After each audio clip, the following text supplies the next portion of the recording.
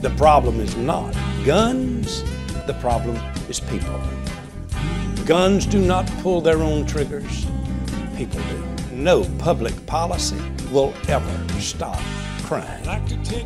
No public policy, no law, because lawbreakers do not keep laws. If you want to stop or reduce significantly gun violence at schools, since you're not going to put the Bible in there, you need to put armed guards in there. When you put a sign up that says a gun-free zone, you are inviting a crazed lunatic to come into that place at will, shooting it up. You've invited him in there.